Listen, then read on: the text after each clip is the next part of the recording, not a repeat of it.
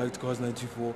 It's your boy Kazama Tanra, and today I bring you back with another review. So before we start this review, guys, I'd love for you guys just to hit or smash that subscribe button, turn on the post notifications to be alerted when a new video drops, and share this video with your friends and family to make this channel go bigger and bigger. So let's get started with this cinematic shots.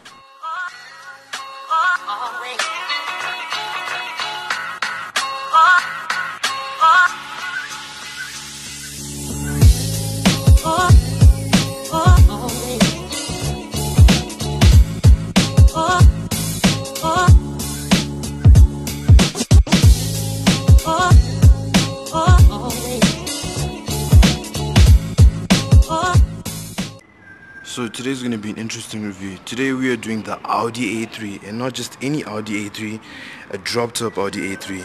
Look at that.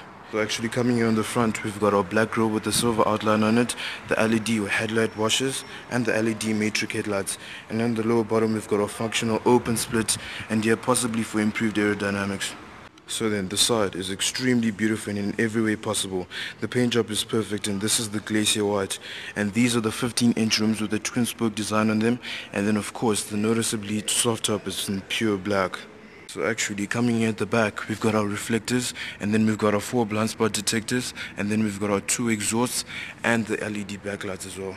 So moving on to the engine specs on this vehicle. This is an inline 4 2-litre turbo making 140 kilowatts, and I'm pretty sure this car is very economical if you drive it quite easily.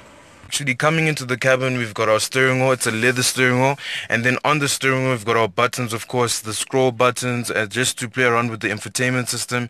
And then behind the steering wheel, which is basically my favorite buttons, the minus and plus buttons. These are actually the paddle shifters, enabling us to actually manually shift the gears by ourselves. So then we've got our center console. Let's just quickly speak about that. So then here at the top we've got our drive select button, our traction control button, and then our indicators button, and then below that we've got our climate control system. This setup, it's kind of new to me, I've never seen it, but it's still function as well. And then below that we've got our 2 cup holders, our gear lever, and the buttons and the control knob to play around with our infotainment system.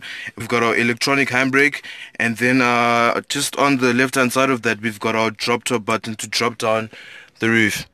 And then we've got our storage compartment system. I mean, like, it's not that bad. You can fit quite, okay, not a lot of things, but you can fit some things in there. And then if we move on to the dashboard, it's alright, it's okay. Before we go to the rear end of the car, okay, or the back seats, I just need to show you these electronic seat adjusters. So if you want to move the seat back, you can easily just pull it back. If you want to move it forward, you just push it forward. And yeah, lifting it up, putting it down. Wow, Audi's just killing it. Okay, let's actually move on to the rear seats, and if you want to move them forward, just this button. Okay, and we're done. We just fold the seat forward and move on to the back. Okay, so here we are at the rear section of the car. We've got our leather seats, which have a real nice and comfortable feel to them, and then we've got just like our mini armrest. I'm glad that Audi had to think about that. And then if I just have to close the seat and speak about the legroom and actually move the seat back, whoa, it's actually readjusting the seat.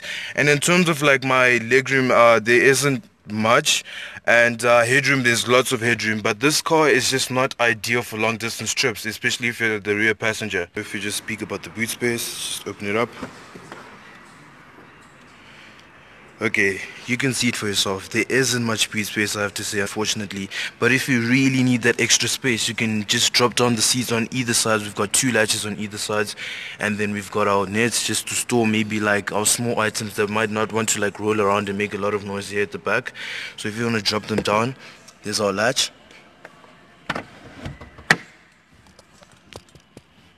Drop down. And another one. Okay, what do I think about this car? It's a really fun car and full of amazing fun, guys, just to play around with. Okay people, that is the review on the Audi A3. Thank you so much for watching. If you enjoyed this video, make sure to leave a big thumbs up in this video, and stay tuned to the channel because, you know, interesting things are coming. Yep, they are coming. So subscribe, turn on the post notifications to be alerted when a new video drops. Stay tuned to the channel and stay blessed.